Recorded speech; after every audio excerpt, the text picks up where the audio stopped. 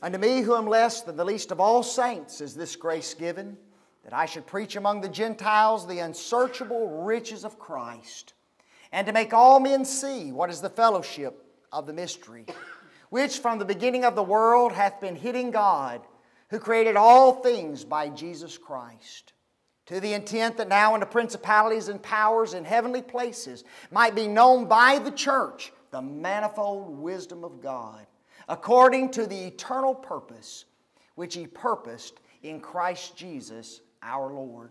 We began a lesson this morning entitled God's Eternal Purpose. My friends, that is exactly what the Apostle Paul is speaking about in Ephesians 3, 8 through 11. In our lesson this morning, we looked at 4 different points with regard to this eternal purpose. We noted, first of all, that this eternal purpose is something which must be preached. Individuals must be made to see God's eternal purpose. The second point that we noted is that God's eternal purpose is a treasure. In fact, it is a part of the unsearchable riches of Jesus Christ. Thirdly, we noted that God's eternal purpose involves a fellowship. It involves joint participation, a communion, intercourse between not only man and God, but also between man and man. Lastly, we noted that this eternal purpose began as a mystery, that is, as a mystery to mankind. God had it in His mind, He had it planned and intended, and yet man could not, at one point in time, comprehend it. He was unable to see it, but we noted also that now this mystery has been manifested to all humanity. Tonight we want to continue that particular study. And there's 4 more points that we want to talk about for the next few moments. The very first point is probably the most vital of all the points.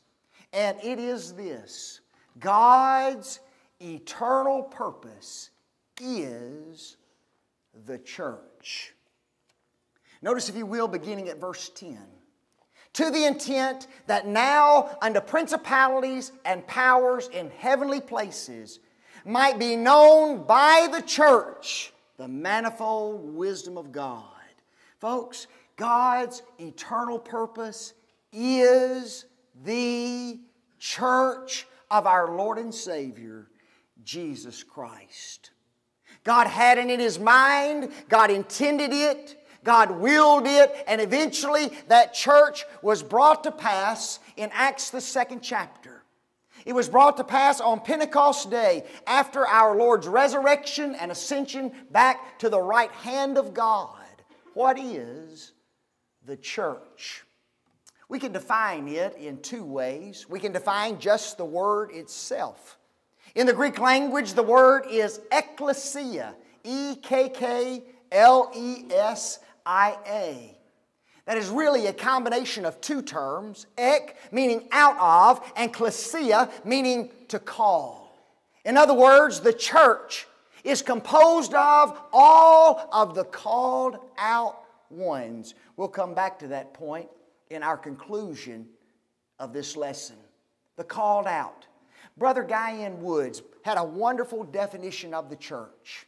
And that definition goes like this: the church is the body of baptized believers, called out of the world, over which Christ reigns as head, and in whom the Spirit of God dwells.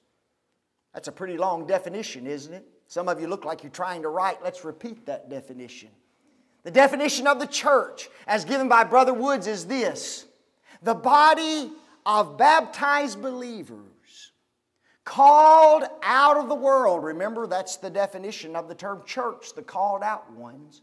Called out of the world, over which Christ reigns as head, and in whom the Spirit of God dwells. My friends, the church is God's eternal purpose.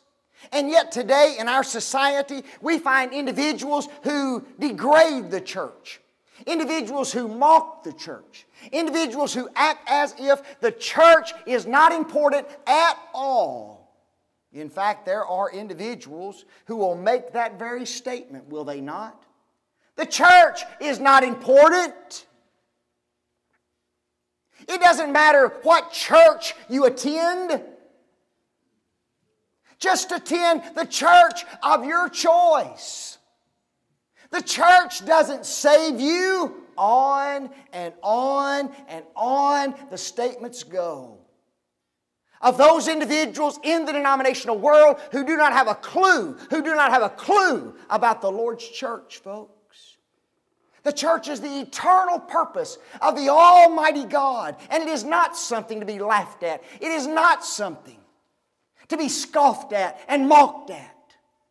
The reason these individuals don't understand the church is because they have no clue about the close link that resides between our Savior, Jesus Christ, and His precious church, my friends. Some individuals will make this statement: Jesus Christ is important, but the church is not important. Some individuals will say, give us Jesus, not the church. In days gone by, when individuals would debate, when individuals would really try to stand up for their religion, oftentimes this statement was made: give us the man, not the plan. Folks, you see, they don't understand the relationship that exists between Jesus and His church. Let's talk about that relationship very briefly.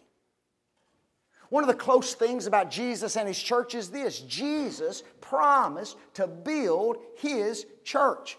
Matthew 16:18. Upon this rock I will build my church. Folks, those words sound like to me that Jesus had an intent upon building something, doesn't it to you? I will build my church. Not I hope to build my church. I want to build my church. I think I might build my church. Oh no, upon this rock I will build my church, He says. My friends, He shed His precious blood in order to purchase the church of Christ, did He not? Take heed therefore unto yourselves and unto all the flock over the which the Holy Ghost hath made you overseers, to feed the church of God which He hath purchased with His own blood. Acts 20:28. If the death of Jesus is important, then the church of Jesus is important. It took the shedding of His blood in order for the church to be brought into existence. Folks, however valuable the blood of Jesus is exactly how valuable the precious church of Christ is today. And yet people fail to understand that. Individuals say, there's no salvation in the church. They haven't read Ephesians 5:23, have they? For He is the head of the body, the church, and the Savior of the body as well, the text says. Folks, He is the Savior of the church. Jesus died, shed His blood in order to purchase what? In order to purchase the church, in order to save the church. The Bible says He's the head of the church. Colossians 1, verse 18. The Bible says that the church is the precious bride of Christ. Ephesians 5:23 through 32. Revelation chapter 21, verse 4. When our Lord comes again, we talked about it in Bible class this morning. Guess who He's going to be looking for? He isn't going to be looking for just anybody. Did you know that?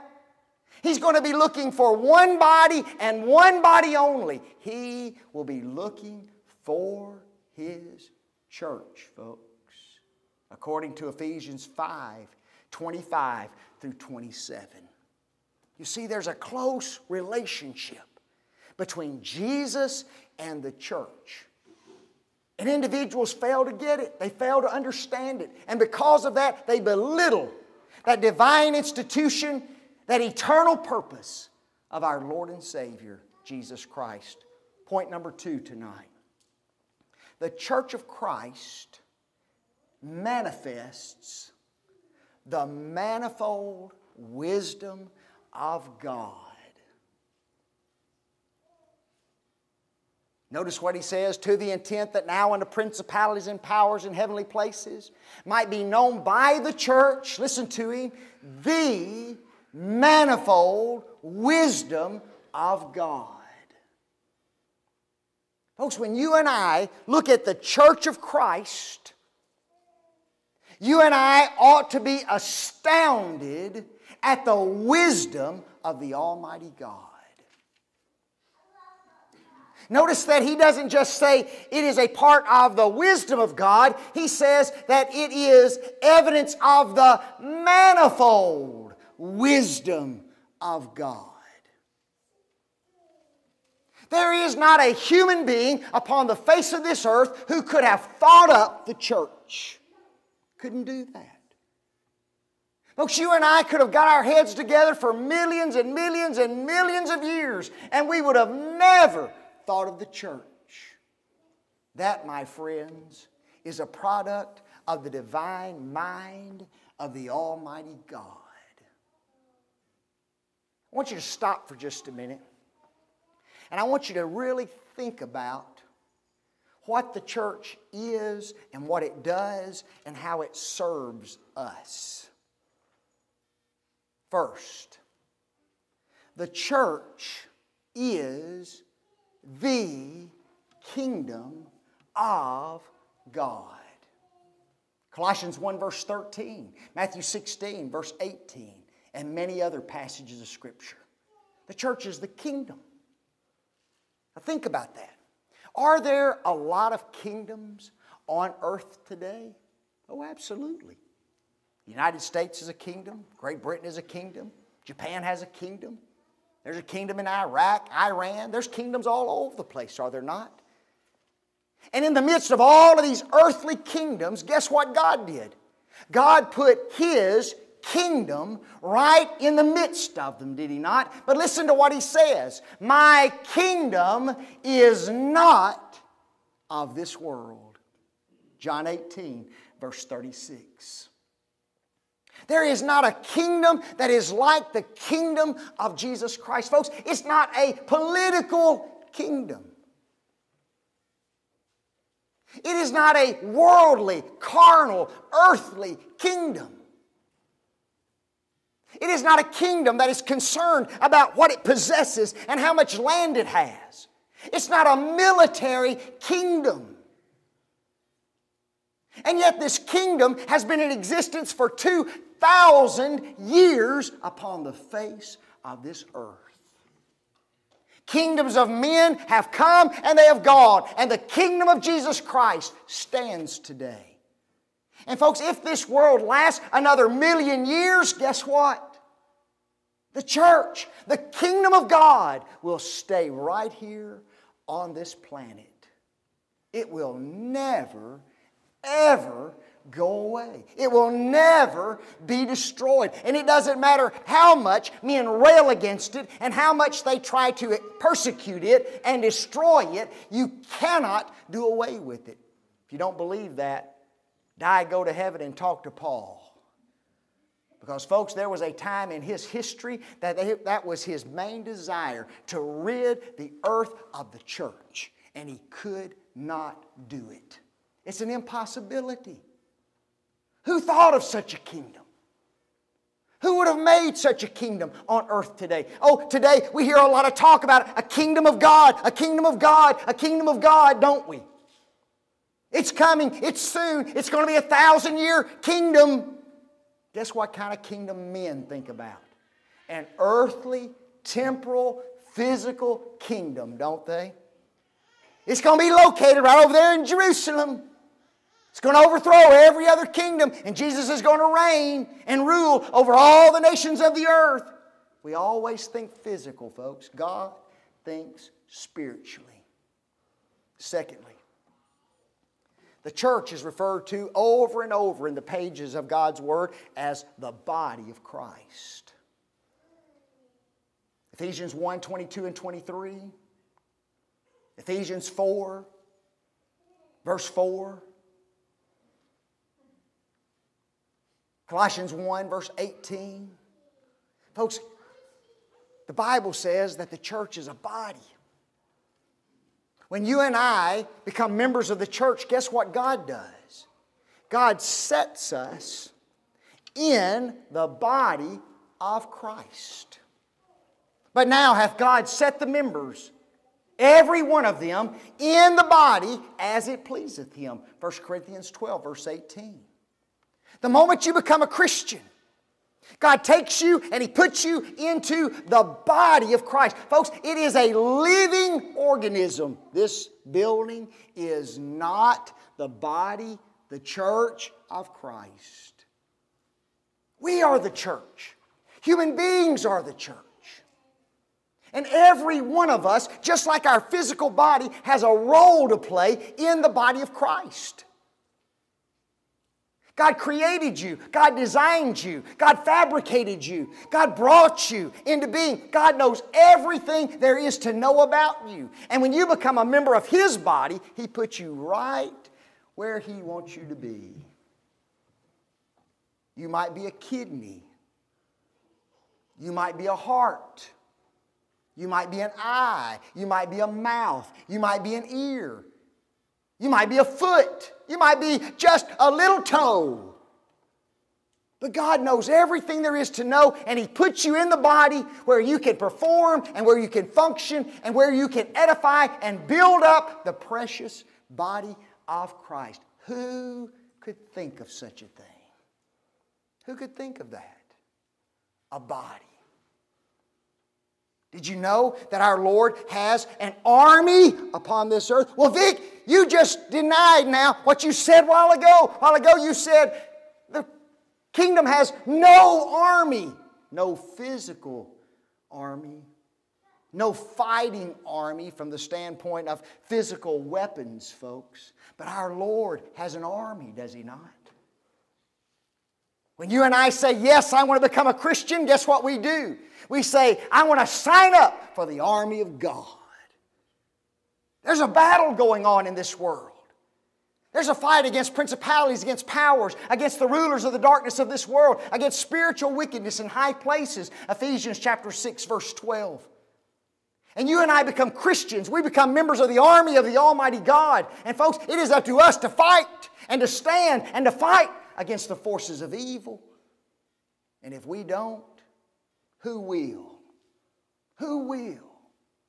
Who could think of such an army? When men think of armies, they think of blood. They think of guns, don't they? They think of captains and generals. They think of power. Who would have thought to put an army on earth to fight the spiritual forces of evil that dwell in this world? You know, in our society today, there's a lot of individuals who are born into some pretty bad families, are they not? There's children who are born into families where there is no father. There are children who are born into families where the mother could care less. There are children who are born into this world who are immediately given up for adoption, aren't they? There are children who live in families who suffer all kinds of affliction. Physical, verbal, mental, emotional abuse of all kinds. And those individuals could become very bitter, and some of them have, against the concept of family, couldn't they? But folks, family is a good thing when it is carried out the way God has designed it. When there is a father and a mother, and they love one another, and they love their children, and they are righteous and holy, and they try to labor for the Almighty God in His kingdom, folks, that is a wonderful thing for children to grow up in. But not all have that. But guess what God has done? God has said, my church is a family. 1 Timothy chapter 3, verse 15. Folks, we have a family that we can belong to. We have a family that has a father who loves us and cares for us and provides for our every need. We have a family, brothers and sisters, who are willing to support us, who are willing to aid us, who are willing to comfort us. We have a family that is there to discipline us when needed. We have a family that's there to hold us accountable to the Word of the living God, folks. Who would have thought of that concept? We live in a dark world, don't we? You go outside these doors, and folks, it doesn't take you very long to see sin, does it? It doesn't take you very long to know that there is violence out there, that there's all kinds of carnality. And yet God's people live right in the middle of that kind of a world, don't we? But yet God has said this, I'm going to give you a place to live, to function, where you don't have to be involved in any of that junk in the world. In fact, He tells us, be not conformed to this world, but be ye transformed by the renewing of your mind. Romans 12, verse 2. He tells us, love not the world, neither the things that are in the world. 1 John 2, verse 15. Folks, He's given us a body, a place, a fellowship, a church where you and I can live and function in holiness and in godliness and in righteousness, even though we are right in the middle of the world. Who could think of such things? And folks, we've only touched the hem of the garment relative to the precious church of our Lord. It's a vineyard. It's a temple. And on the concepts go with regard to the church. You see, when you look at the church, it's not something to be laughed at. It's not something to be despised. The church is something that you and I should stand in awe of, should we not? Wow! The church manifesting the manifold wisdom of an almighty God. Unbelievable is the word, folks. Unbelievable. Point number 3. As we've been emphasizing throughout the entirety of this particular lesson, the eternal purpose of God is just that. It is eternal. According to the eternal purpose which He purposed in Christ Jesus our Lord. The church is eternal, folks. The church has always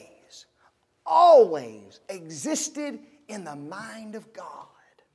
There has never been a time when the church did not exist in some form.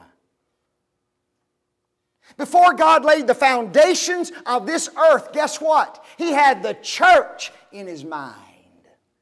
It's always been there. That thought, for a lot of people, is hard to comprehend, isn't it? Because you see, they don't have that view of the church. In our studies on Thursday nights, we've been talking about premillennialism. And folks, if there were ever a theory that degrades and that belittles the church of our Lord and Savior, it is the theory of premillennialism.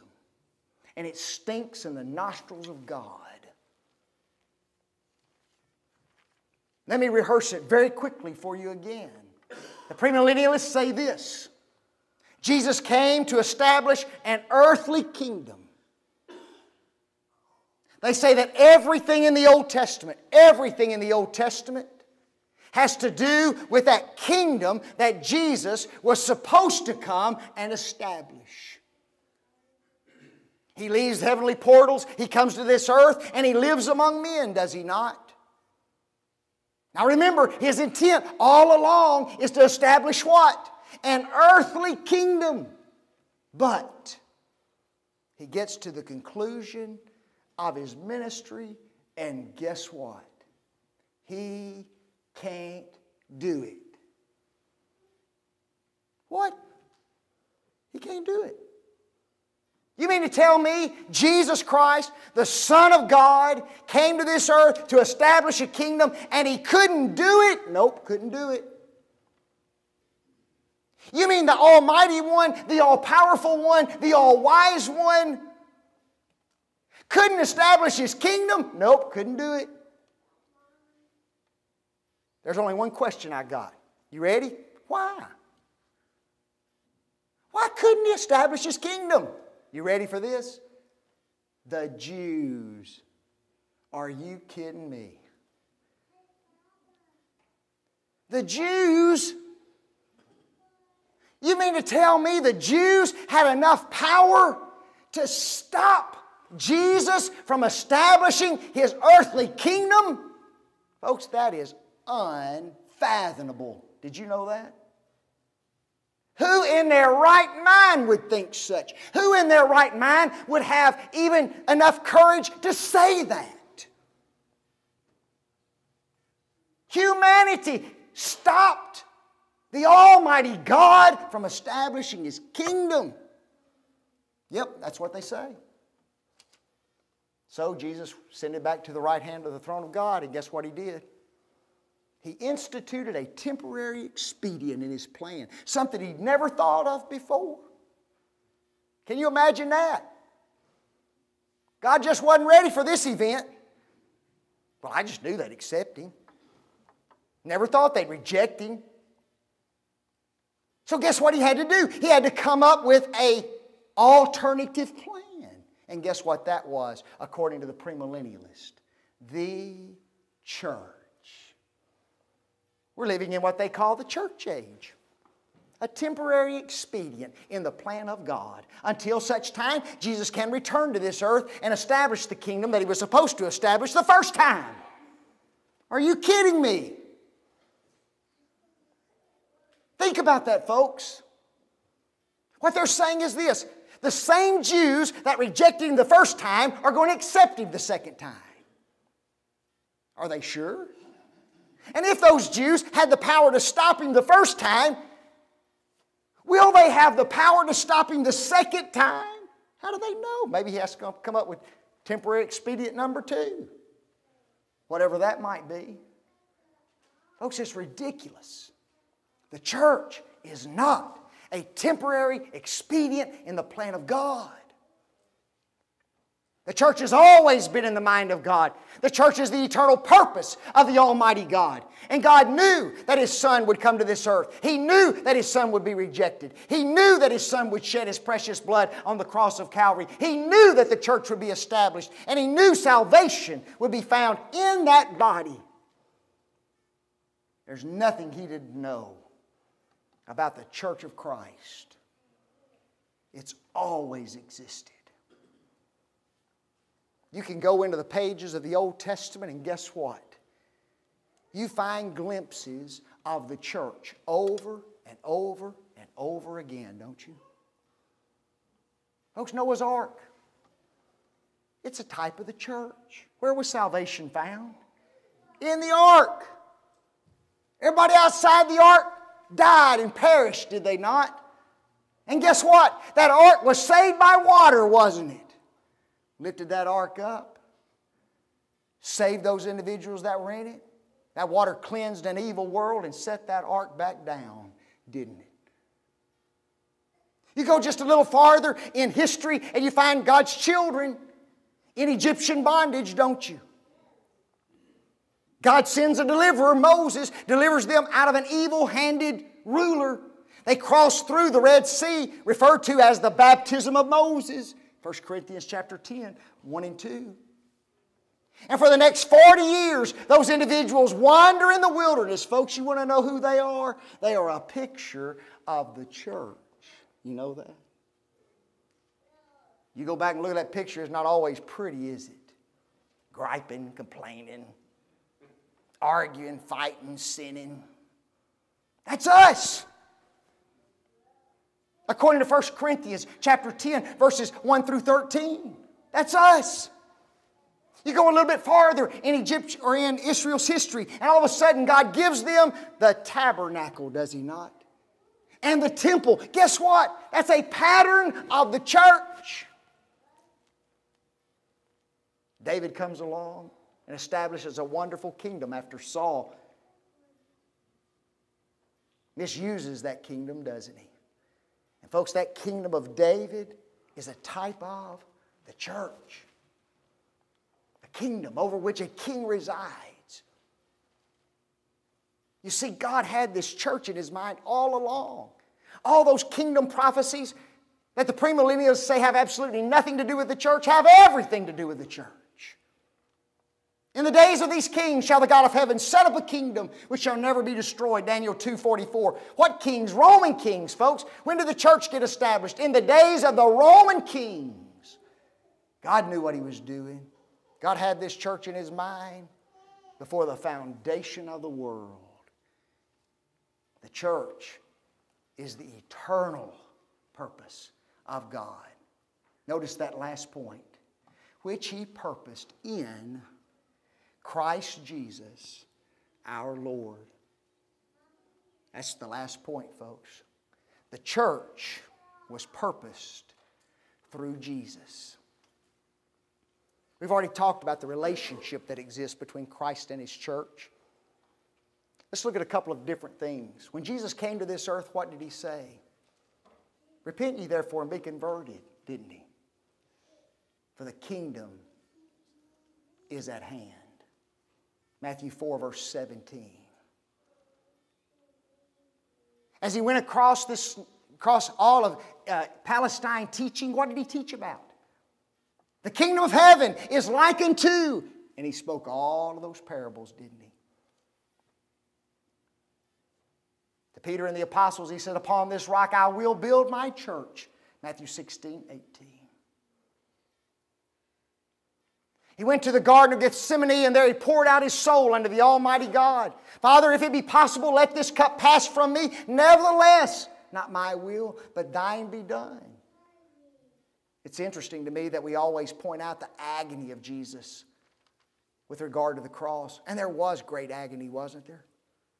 From a human standpoint, it was miserable. It was horrible to think that deity had to die for sinful man. That an individual who had never committed one sin was now going to bear the sins of all humanity. But there's another side of that coin. And the Bible says that there was joy that was set before Jesus in Romans 12, 1 through 3. Who for the joy that was set before Him endured the cross, despising the shame, and is sat down on the right hand of the throne of God. Folks, He knew what He was doing, didn't He? I'm going to that cross, I'm going to shed my blood, and I'm going to purchase my precious bride, the church. And it was a joyful experience as far as deity was concerned. Jesus rose the third day. Some 40 days thereafter, He ascended back to the right hand of the throne of God. And according to Daniel 7, 13 and 14, He approached the Ancient of Days. And guess what? There was given unto Him a kingdom, a domain, an everlasting domain. One that would never be destroyed, folks. What was that? That was the church. And on Pentecost Day, the Holy Spirit of God was sent by God. The power came and the kingdom was established in AD 33. That was no accident. That was purposed by God before the beginning of time. And it was carried out through Jesus Christ, our Lord and Savior, folks. Again, I'm amazed at the ignorance that revolves around the church of Christ. And what saddens me, and I see it happening all the time, our young people are growing up, getting to be 17, 18, 19, 20 years old, going off to college, and guess what? They have zero comprehension of the church. How can that be? Mom and daddies, you better start doing your job. I can't do it all up here. I can't preach on this every Sunday. I got to preach the whole counsel of God. You better instill in your kids' mind that the church is the eternal purpose of the Almighty God. How sad it would be, would it not? To have known about it, to have been in it, to forsake it, and then find out on the last day that I missed it. there's going to be a lot of people in that number, folks. How sad. The eternal purpose of God, the church. At one time a mystery, yes, but no longer. Now it's been revealed, and now it needs to be preached, doesn't it? To all mankind. And folks, I've done my best today to preach about that church just a little bit. And we need to take a message like this to the world, do we not? And let them know that there is a place of salvation. And it manifests the wisdom of the Almighty God. Are you not a member of that body? Are you not a member of that army, that family? Not working and laboring in the vineyard? Folks, we want you to do that tonight. If you believe that Jesus is the Christ, the Son of God, if you'll repent of sins, confess His precious name, and be immersed in water for the remission of sins, the Lord will add you to His church. Acts 2:47, praising God and having favor with all the people. And the Lord added to the church daily such as should be saved. Acts 2:47. For by one Spirit are we all baptized into one body. 1 Corinthians 12, verse 13. Don't miss the church, folks. It's God's eternal purpose. My friend, when individuals look at you as a member of that church, what do they see? Someone steadfast, someone unmovable, someone abounding in the work of the Lord, someone faithful, someone serving, someone doing everything they possibly can to build that body up. Maybe you've not been doing that and you need to repent. And you need to ask God to forgive you. You need to respond to this invitation. Won't you come as we stand and sing?